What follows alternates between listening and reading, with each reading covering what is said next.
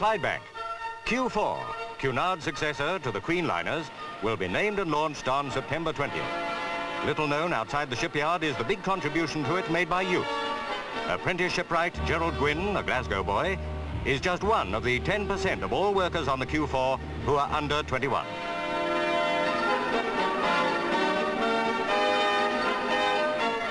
"18-year-old David Simpson from Dalmuir, working on one of the props.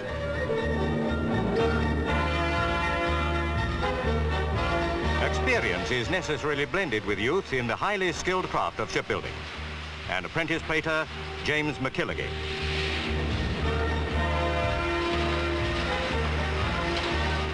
Thomas Fitzpatrick, apprentice joiner. In the drawing office, it's also a story of youth.